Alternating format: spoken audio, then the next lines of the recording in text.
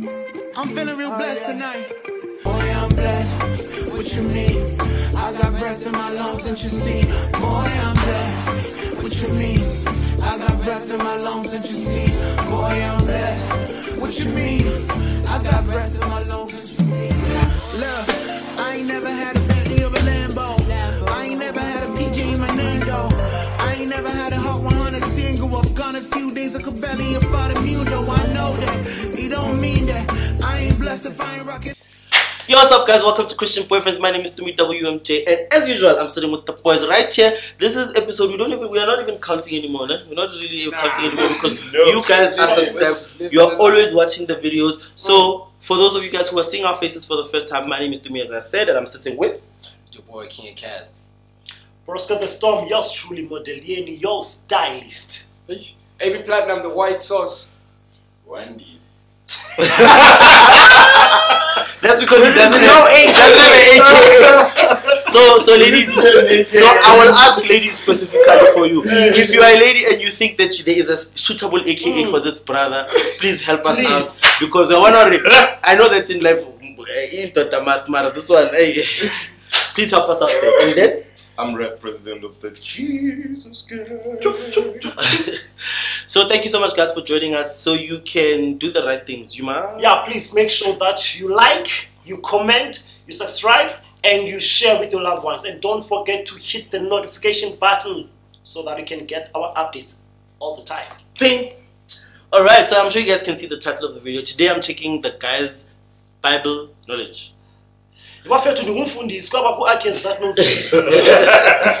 So we are checking Bible knowledge. If you know the answer, if we get the answers wrong, you tell us. I've got the questions here, by the way. I've put all of the questions here. I hope you guys won't be able to see them, but yeah, the questions are there. Ladies, it's very important that your gent knows the Bible, because if he doesn't, how will he lead you? How? How will he lead you? Like how? No, how? How is he going to? Hey, let me not preach. So I got 10 questions here, and there is 5 of the gents here. So each guy is going to be asked 2 questions. So I was going to call out the question, but now I don't know. Maybe I should call out the question or ask directly. Just call out. Okay. So I'll say the question out, and the guy who thinks that he knows the answer, you must call your name, then you will answer. So the first person to call out their name, then they will be the person who answers. Okay. Who went up Mountain Moriah, and what did they go up there for? Kaz. Give us some enthusiasm, or else I'm not going to. Would you tell me? Okay. It's quiet. Okay. Come on, Kaz. Come on, Kaz. Come on. Let's go. Mount Moriah. Wasn't it Abraham? Where did you go to? To sacrifice Isaac, but he didn't. Okay, cool. 1 point to Akaz there. Kaz. Alright, where did Jesus walk on water? Try and do a little one.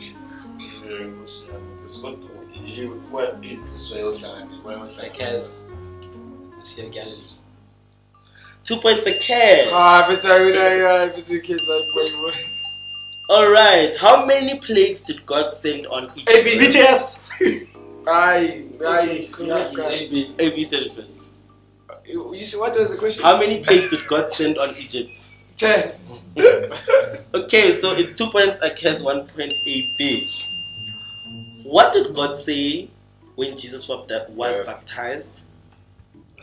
No, you guys need to say it out loud, because this is not working for me. Please. What did God say when Jesus was baptized? Okay, go. That was this is my beloved son. Alright, so it's 1 point Akaz, 1 point AB, 2 points. No, it's 2 points Akaz, 1 point Ref. 1-1, yeah. 1-1-2.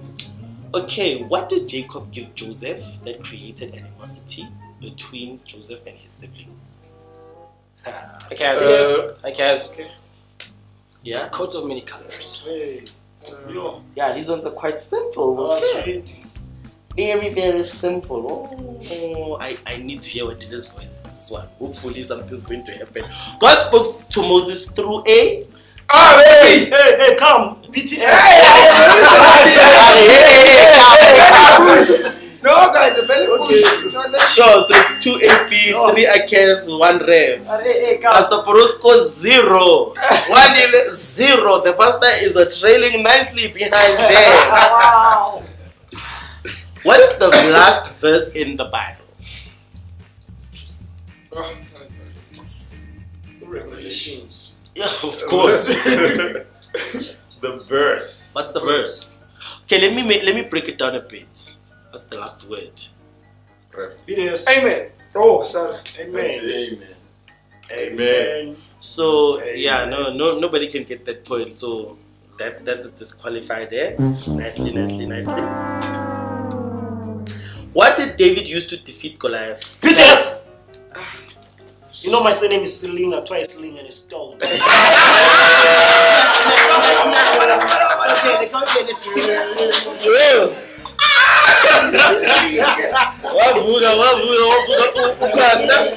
Okay. So he's on 1. So Pastor BTS is on 1. Abraham is on 2. No, Pastor BTS on 1. Ref on 1. AB on 2. Akez on 3. And off we have still not heard anything from 1G. What musical instrument did David play? BDS. No,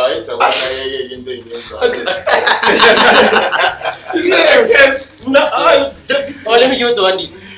Okay, let's give 1 because 1 hasn't said anything about ladies. Yeah. Or Which other string? Menstrual. yeah, no, it was the harp. So finally, 1 delay, Hallelujah. 1 BTS, Hallelujah. 2 Ref, 2 AB, 3 Akez. So Akez is leading nicely. 1. Here's a brother's key. Yeah. What was Jesus' profession before he started his Akez. ministry? BDS. Like as. Well, I said it first though. Carpenter. Didn't you say Akez? So that's 4. That's 4. Akez is on 4. Okay. Pastor. No pastor actually. After Jesus fed 5,000 people, how many baskets of food were left? BTS. I had BTS. How many baskets? Of food were left. I guess. Zazi. Zazindatu. Okay, I'll give it to Ref. No, Ref was before you. Zazindatu between feet. 5. No. Akez. Okay, Akez is the last. 12. Sure. So Akez is on You're 5. flawless, Yo, Akez is gonna win this game. I see, like I'm smelling it. I can perceive it by the spirit. There is a lady who washed Jesus' feet. Yeah, well, hey, With the Let the question finish before Yeah. you say AP. That's the Ah, question. let him There's a lady who ask. washed Jesus' feet. Who is she? ABC. AB.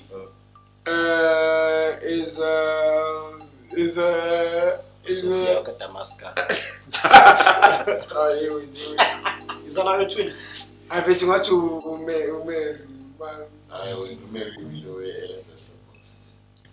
Oh my god. Yeah, well, sometimes guys, man getting that business not fun. If you were not answering the question, She broke the alabaster box. Alabaster box. And what is And what is with AB is correct. AB was correct. It's actually me. You're correct. Alright, so what is the shortest verse in the Bible? Akez. Okay. Should I quote it? Yes, please. Jesus wept. That's from where? It's in John chapter 11. I'm trying to figure out. This is verse. What was it? Lazarus' death. Verse 24. No. Somewhere there. Now we can give it to him because Yeah. wow, he got everything right. So Akez is on 6. I bone up there. I'm gonna ask 4 more questions, to kind of give you guys an opportunity to do something. But you must be quick in calling your name. That's where you guys are missing out because now Akez is doing Akez. I'm quick and Akez. Before even the question finishes. Okay. Name 2 out of the 9 fruits of the spirit. These are my filters in it. I said name 2 out of all of them. Hey. So you've got an opportunity to call your name. No. Ref. Humility, patience. Yeah. I said 2. There's no humility. No humility, fruits of spirit. No, The you what? read it. Fruits of the Spirit. The fruit of the Galatians Spirit. chapter 5 verse 22. Pick one. Patience and long suffering. Yeah, patience and long suffering. We will give it to him, even though he was just there thinking about it for long. Okay. Ooh. I have one technical. What are the 4 Gospels in the New Testament? Hey, yeah, you can say, wait. Matthew, Mark, Luke, not John. How? Yeah, you can. No. Even answer is like we're not giving. Okay, so Pastor BTS, you're on what, 2 or 3? Finally, he's on something more than one. Joe, I guess. We need to get a tape. Okay, cool. That was the 3 more questions left. How many nights did Jesus fast? BTS, 40. Thank you. Okay, cool. So you're on 3. You're on 3. We're almost there. I'm gonna go a little difficult now. What city mentioned in the book of Revelation is also an American city? Also an American city. What city mentioned in the book of Revelation is also the name of an American? Yeah. Philadelphia. Yo, finally, some of these gents. Hey man. God, bro. I didn't know that one. Oh, Yeah. Is it? What I do when I was young, man. Because I'm the the one there. fielding the things. Oh, the answers are there. What You is said- it? So there is. What is the name of? This is the last question. Or is this the last question? The last two, right? What is the name of the garden where Jesus went to pray after the last supper? Hey, Yes, baby. Wait, I Wait, said no, no, I said a catch first. No, wait. Yes. You didn't say a case first. What's the question? Now answer it. What is the name of the garden where Jesus went to pray after the last supper? It's the garden of Gethsemane. It's the way he's saying it. The problem. You wasn't sure. Yeah, no, it is the garden of You Gethsemane. make the last one difficult. Very hard. Like, It's not quite hard. The last one is name the 2 first apostles to follow Jesus. Rap. Yeah. Yes. Peter Peter, not John. you guys got the first one right. The first name. Peter, man. it's Peter and Andrew. And Andrew. It's Peter and Andrew. Ladies and gentlemen, a Kaz wins the game. Perfection 7. In fact, as in the case, you'd have gotten all of them. True. He would have probably gotten all, but he's always that guy, man. But I'm before giving you my 3. somebody gets 10. You are So- doing a biblical thing. Yeah. It's a biblical. So before we close the video today, let's talk a little bit about how important Bible knowledge is, because in the day we live in, people just think it's okay for you to depend on what you are told at church and not really apply yourself to the word. So let's speak about quickly, like, what is your take in terms of Bible knowledge and one studying the word of God for themselves? It's very important. Back in the day, if you study the history of the church, right, even if you get the book of Matthias, you'll realize that there was a part where the Roman Catholic only had the Bible in Latin. And so basically, whatever the people were hearing in church was what was read in the book, assuming it was the Bible. So if you just heard Latin being spoken because you couldn't read or understand Latin, you just assumed whatever's been said on the pulpit is absolutely correct. That's why people like Timothy Tyndale came along and said, no, this is wrong. We have to translate the Bible in a language that people can understand. And he was killed for it. People like Martin Luther King from Germany, same thing. He was killed for it. Because at the time, the church became a structured religion of control, because they also became like a king. So the Pope was the king back in the day because of the powers he had. So he was above the government. I mean, if you study the Roman Catholic route, even the Vatican itself, is a separate country from the entirety of Italy. They've got their own flag, own creed, and everything else. So it showed how back in the day they would do that. So in this current state, right, it's important for you to know the Bible, especially now, because it's easy for people, especially now, because it's easy for you to be deceived and you're told this and that. And that's one thing I like about Pastor Chris. He encourages you to have your Bible present during service and to study the Bible. That's when the rapture of realities, when you study the beginning of the year, Shabbat Bible study that and read it. It empowers you with the knowledge to know of your inheritance in Christ. Sure. The weapons that you need for your warfare, they're in the Bible. When you study the logos of God, it's easy for you when you're praying to release the rhema of God. If you don't have the logos in you, there is no weapon for you to fight with, because the Bible is the word of God, right? Is a two-edged sword. If you don't have it in your mouth, there is no way you're going to fight. And the only way you can have it is like we say you read in Joshua chapter 1 verse 8. This book of the law shall not depart out of my heart, but you shall meditate therein day and night. So, and also you read, that's where your success is. In the same chapter. In Psalms chapter 1, the psalmist says the same thing. That when you meditate on these things, you'll be fruitful in and out of season. And whatever you do prospers. So as a child of God, it's important for you to know the Bible. Let me show you another one before I run off. Before you go, there's 5 of us here. And for me, the Bible is the manual of life. That's your manual for life. That's what directs you. So it's important to make sure that you take in, the Bible says you take in the logos and it becomes rhema to you. Live by the word, you take in by the word. Like, I like the scripture said, we chew on scriptures. That's why we do. Have you seen a person when they are thinking about something, they're chewing that gum? That's why we need to do with the word. Because we need to make it personal to you. It's not enough to just hear it at church or when it's preached, but you make it personal to you, get to understand it. I remember for me, like, to round up, how I got, because when I just got born again, I was like, reading the Bible, this thing is huge. And guess what? Because I liked movies. I was watching Bible movies. That's how I got the interest now. Because after watching, because they don't do them that perfect. So after watching that movie, I was always interested to say, let me go to my Bible.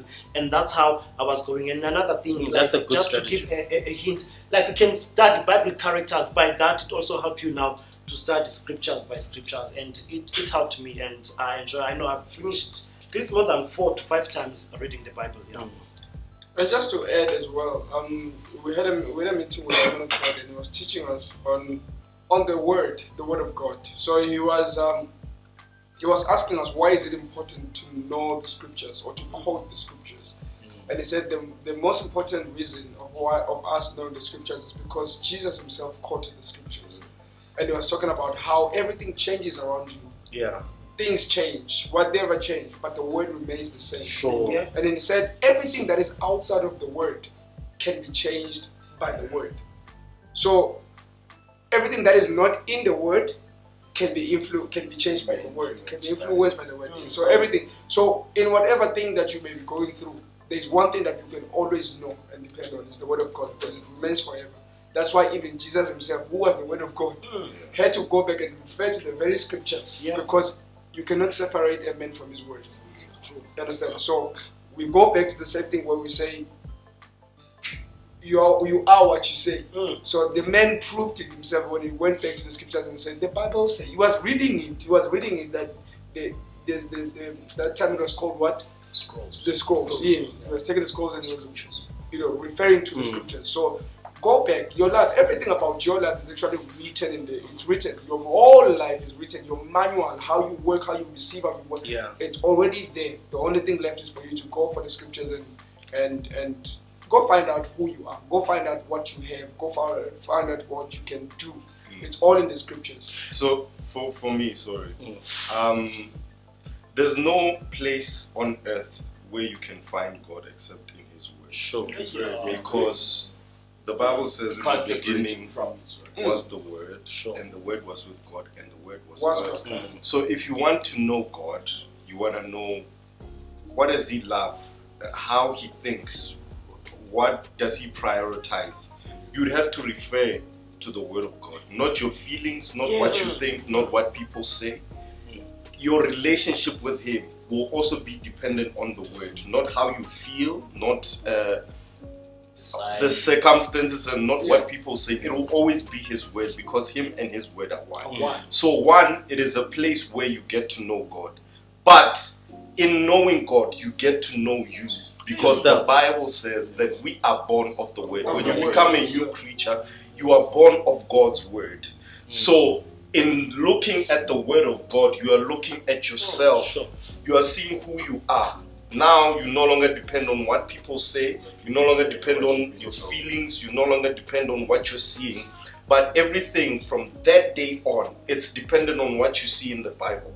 What the scripture says about me is my reality. And you are you acting according to that is you. Exactly. So, and even becoming that image, it is dependent on you looking at it. The Bible talks about, looking into the law of liberty, looking at it. Keep looking at it. That thing, it changes your consciousness, because you need to remember, before you got born again, you had your life experiences. You had so many things that have brought a perception and mindset in your life.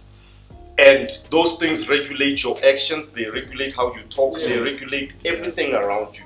Man's life is dependent on the information that he has. Whatever information is in his system, in his mind, is how his life is going to turn around.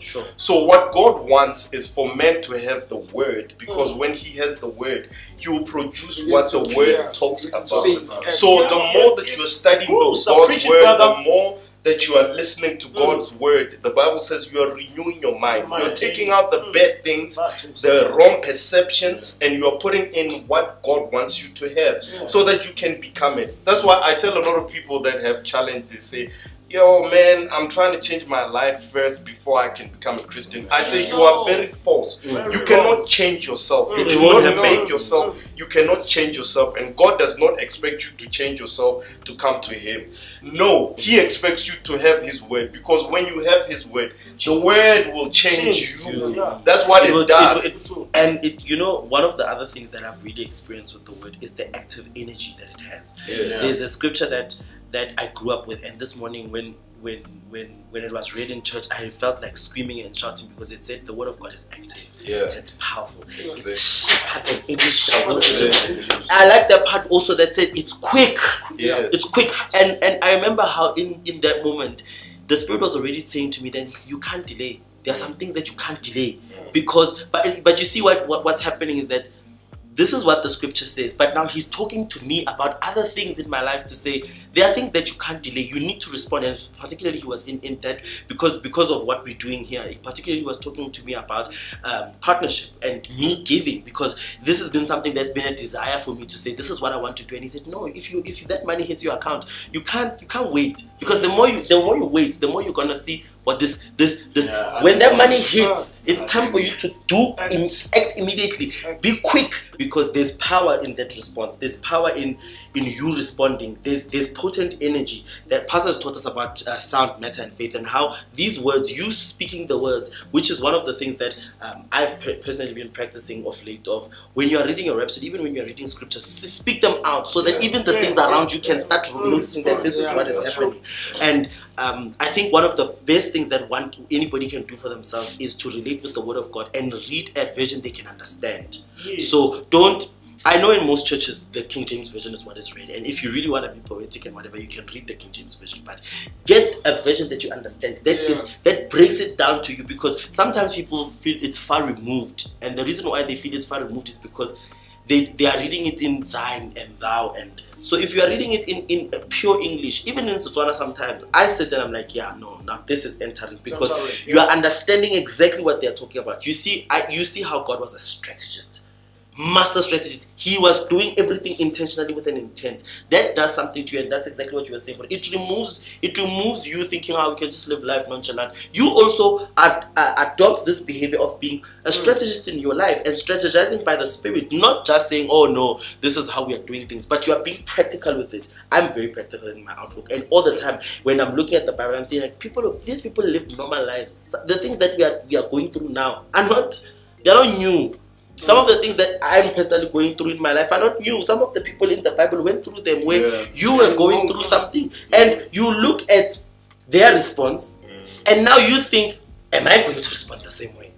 If I respond the same way, will God? But also He deals with us individually, right? But He might not respond this way. No man leave their house really hard without checking the mirror, and that's what you should be with the word of God. That's your mirror. You always have to check it. And the Bible says, "Take words with all kahina." Take with you words. Take with you words. Like always, you have this thing in you, and this is why you have the gathering clouds. How are you feeling those clouds? Take words with you. Sure. Take And the word. One I of the just wanted to add to what Dumi was saying, which is like studying the word should be, like how people like to say Christianity is a lifestyle. Sure. You know that it's a life. Like reading the word, fellowshipping with the word should be a lifestyle for you. You know what I'm saying? Like every time you read the word, it's not you getting into a situation and when you first think, okay, in this way, how would it be? And then in this way, you just have one way, which is the word. Sure. That should be your training. It becomes that becomes your personality.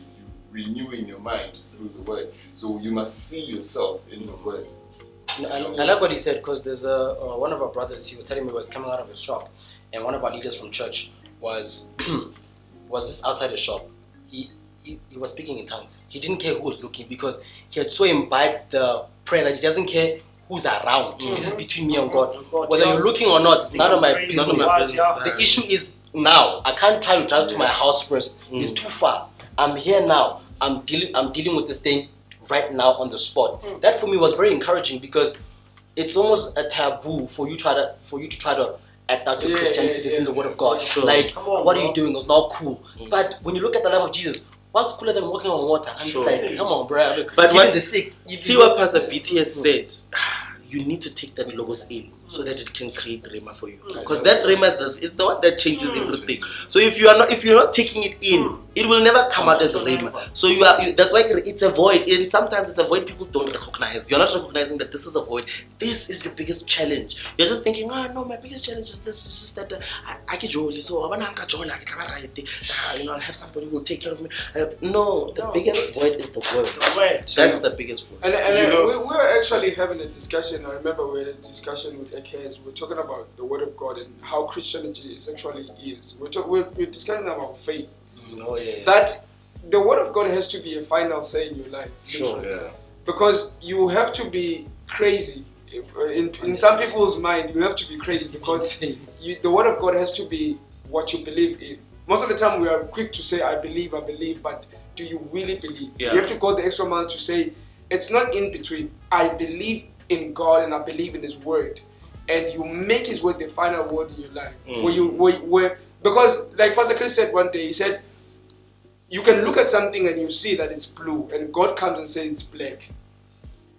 Are you going to depend on your eyes and what you're thinking, you're seeing, or what God is saying? His word is truth. Yeah. No matter what. That's why most of the time we tell somebody comes and says they're sick, and we say, no, you are perfect. We are not looking at what you're feeling, or we are not looking at your facial expressions. We are looking beyond. We are looking at the Word of God and what He has declared. His Word stands forever, and that's what it is. So when it comes to the Word of God, don't look at yourself and the situation. Look at what the Word. Make your believe. I was saying to him that all these miracles that Jesus was doing, to him it was not a miracle. It was a life. It was just him.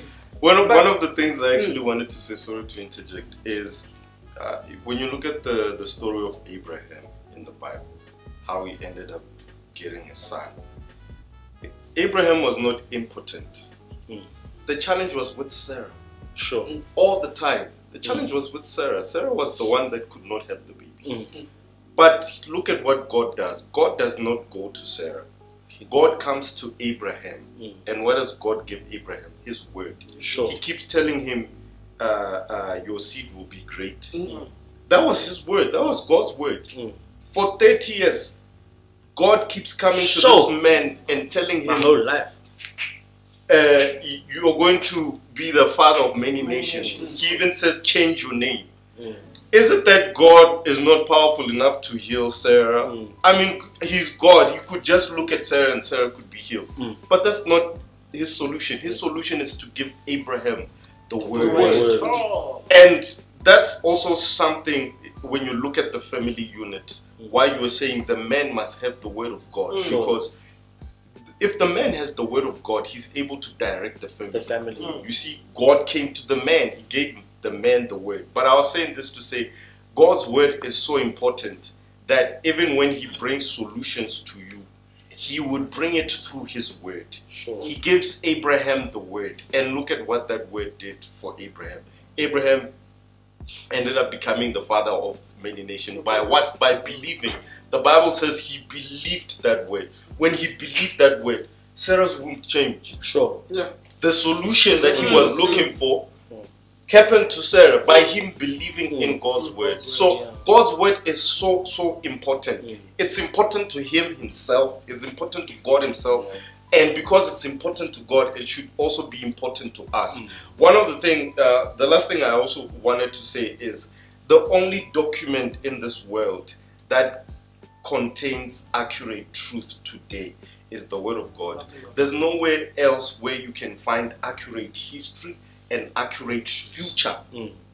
Because that's where the Bible, you go to Revelation, he's talking about accurate prophecies. You go to the Old Testament, he's talking about history, accurate history and accurate future. There's so many lies and deceptions happening in our world. And the only place where you can bet your life to find the truth is in the Word of God.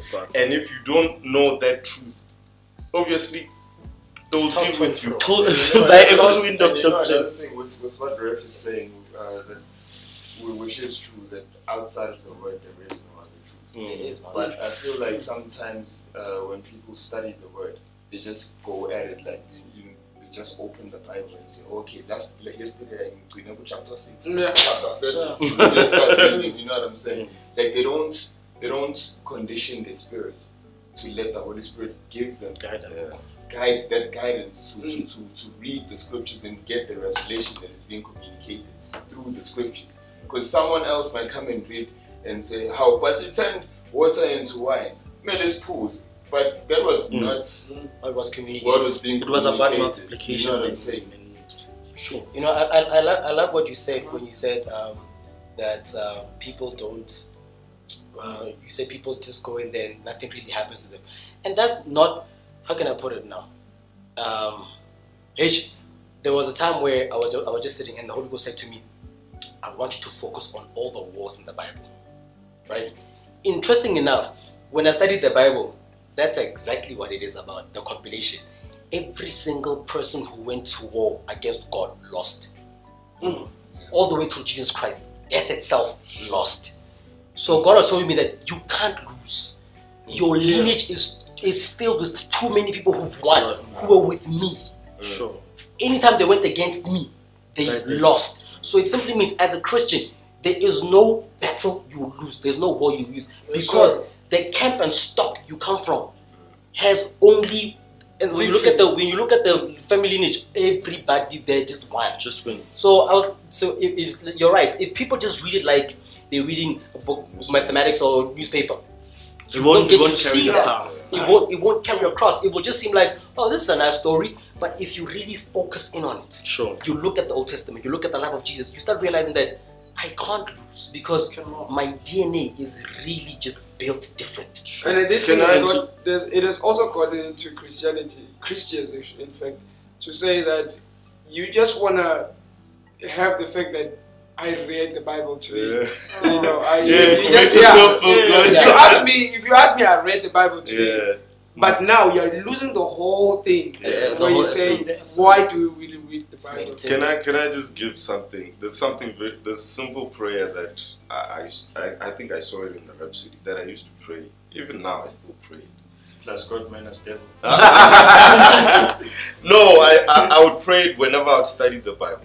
I'll say, Father, open the eyes of my understanding that I may understand your word. It did so much. You'd be so shocked that I'll be like, I used to read this, but now I was able to hear the Holy Spirit exactly. You hear speaking and talking, because the word of God encourages us to meditate on the word. And you know, the man of God taught about the 3 levels of meditation, where what you are reading, you are also visualizing it. Then you are speaking it under your breath. Then it gets to a level where you get to roar out that word. But it's not something that you do passively. Studying God's word is not something we should do passively. So I would encourage someone, if maybe you're having a trouble studying God's word, just pray and say, Father, open the eyes of my understanding that I can understand your word.